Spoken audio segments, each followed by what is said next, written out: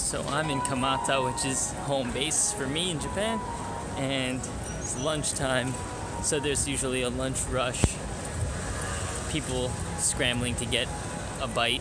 A lot of restaurants, I would dare to say most places are quite small.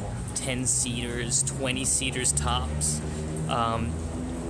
It's totally expected to, you'll usually find lines at places.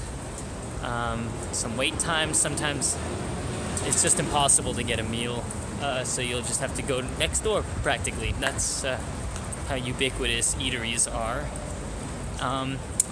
Right now it is a hot day. It's hot, humid, like 80 some odd, maybe 90% humidity here, and I'm gonna get some cold noodles.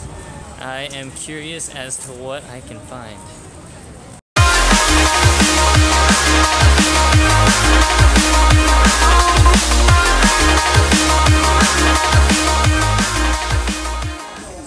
So I just sat down for lunch, and it is a Soba buckwheat noodle with minced daikon radish and dashi, which is the dipping sauce, with onions and some wasabi for spice and flavor. And so you combine the broth with the onion with the radish, and you dip the buckwheat noodles into that broth.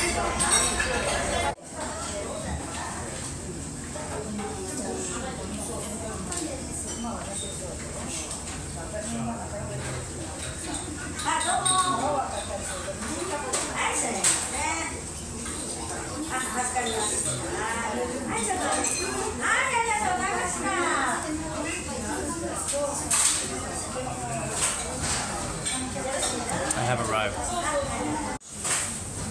That radish and the broth, it's so good. It's so refreshing on a hot day. The cold noodles, so refreshing on a hot day.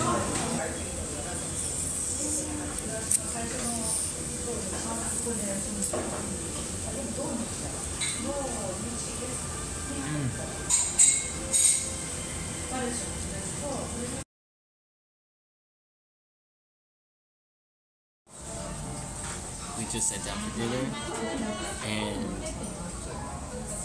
behold the joys of Japanese cuisine. Wow.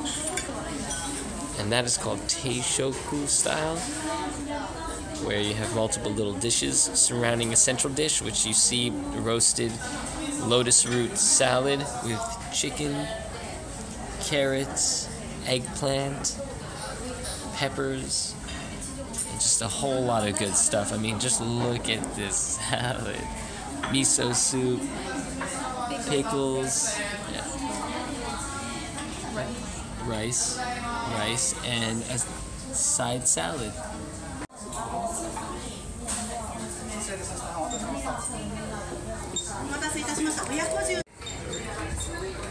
This is how my food is brought to me. So this is called Oyakodon, and this is the presentation. Let's see what's inside. Oh boy. And it's egg with some grilled chicken and rice underneath this beautiful mix of ingredients, and I'm super excited.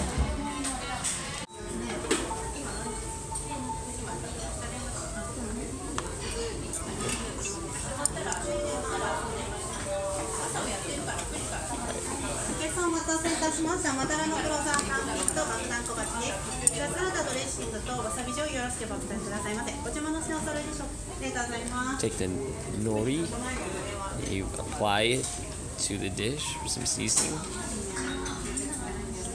Alright.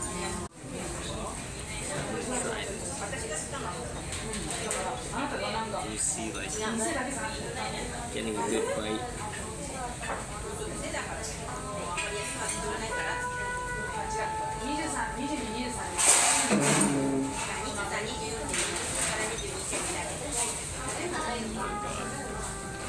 No.